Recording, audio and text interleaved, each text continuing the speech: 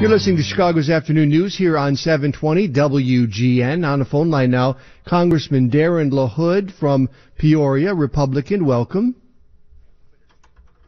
With you and your listeners today. It's good to have you. Also, Congressman Raja Krishnamoorthi, a Democrat from, well, he represents a runway at O'Hare, Congressman LaHood. Hey, hi, Steve. Hi, Darren. How are you? Doing well. Good to hear your voice, Raj. All right, so same here, man. The idea is we're all coming around the table on this Thanksgiving holiday. You guys have no trouble agreeing anyway, do you? Oh, on no. some things we agree. We agree on many things. We have a few philosophical differences, but we are good friends. Our families know each other, and of course, we both come from Peoria, and so we have a good friendship. So you each just won re-election. My first question for both of you, we'll start with Raja Krishnamoorthi.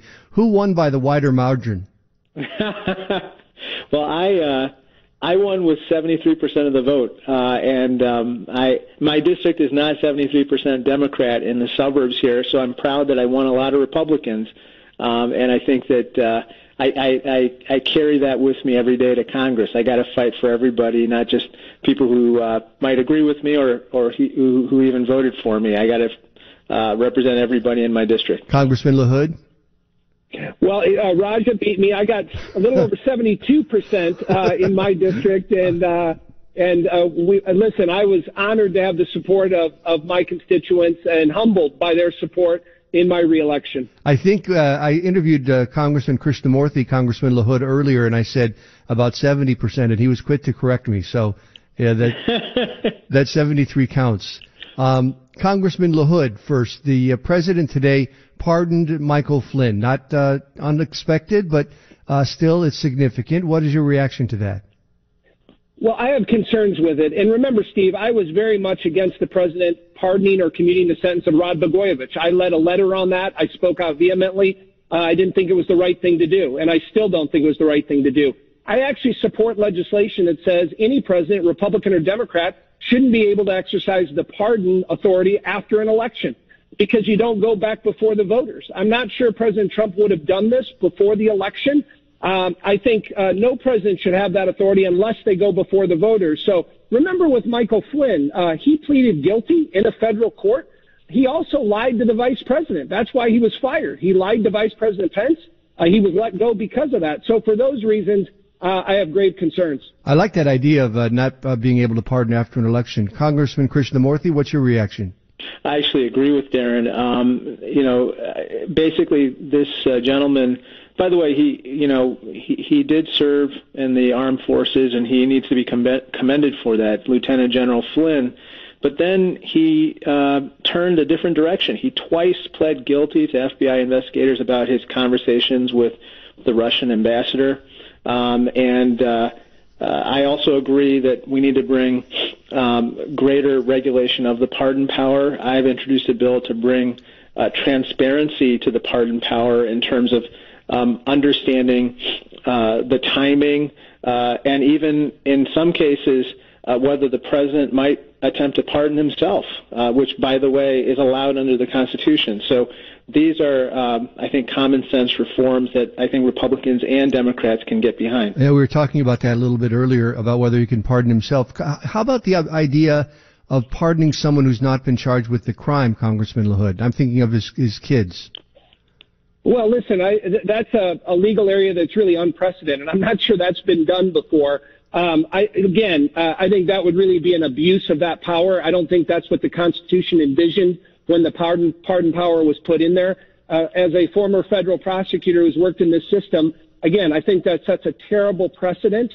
And I don't think that, the president will not be looked upon kindly in history if he goes down that road. Congressman LaHood, Republican of Peoria, did you watch President-elect Biden's speech today?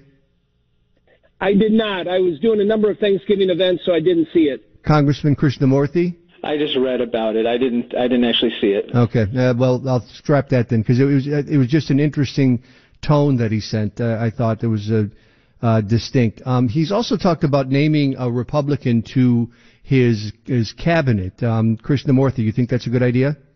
I think it's a great idea. I think That is, I think, important to help heal the divisions in this country, Steve. I think that, there's so many fine Republicans and patriots that need to be incorporated into the administration in appropriate roles. This has been a tradition for past Republican and Democratic presidents to appoint members of the other party into their cabinets, and I think he should do the same. Well, it's known in the LaHood household, I know. Ray LaHood, Darren's dad, was the first Treasury Secretary, not Treasury, but Transportation Secretary for President Obama, correct? That's correct. So did he suffer any, because, that was 92, but a lot longer ago than just in years, I think, when it comes to the tenor in Washington. Did he suffer any repercussions among fellow Republicans for taking that post? Well, that was kind of his last job in politics. He actually came in 08 and worked through 13 under the Obama administration. And, he enjoyed that. It was the best job I think he ever had. But he never ran for anything after that again. So it's hard to tell. But, obviously not all Republicans are happy when you go work for a Democrat, but that's not why he made the decision. He thought it was important to serve the country. And listen, the Transportation Department is a very nonpartisan, and it should be a bipartisan organization. And I think he tried to reflect that, serving in that position. And listen, I agree with Raja. I think there are many qualified Republicans that are out there. I hope Vice President-elect Biden considers them, and I think it'd be good for the country. All right, Congressman LaHood, we're at the Thanksgiving dinner table. We've got just a minute left. What would you like to tell Democrats you want from them in the coming year? Well, listen, I think if you look at this election, what didn't work in this election was socialism, defunding police, some of these left-wing ideological ideas. I think if we focus on infrastructure, transportation, workforce development, legal immigration reform, you're going to find bipartisan support. And I hope Vice President-elect Biden will do that. I know Raja feels strongly on a number of these issues, and I think that will get us off on the right foot in terms of we have divided government. It's going to be with us for a while now. And we ought to focus on things where we can find commonality. All right, let's ask one of the socialists, Democrat Krishnamoorthi. Do you? I'm sorry. Did you say I was social? Yes, yeah. I'm definitely social. What would you like from the Republicans this year? Look, I think that there's so much that we can work on together. Darren mentioned some of them, but the top pressing issue is getting through this pandemic. We have to mitigate the harm from the virus, but then we have to kill it with a vaccine. And so we have to agree on a good vaccine distribution program once we show that it's safe and effective. And then the other issue is we got to bring civility back to our politics. This is incredibly important. We can't fight for economic development, and we can't fight for good infrastructure and fight against hunger in this country if we're fighting each other. And we got to just stop. And that's, to me, the biggest message on Thanksgiving Eve that I believe that the electorate sent us in this last election. That's Democrat Raja Krishnamoorthi. Thank you. Republican Darren LaHood, thank you as well. Happy Thanksgiving to both you and your families. You too. Happy Thanksgiving to everybody.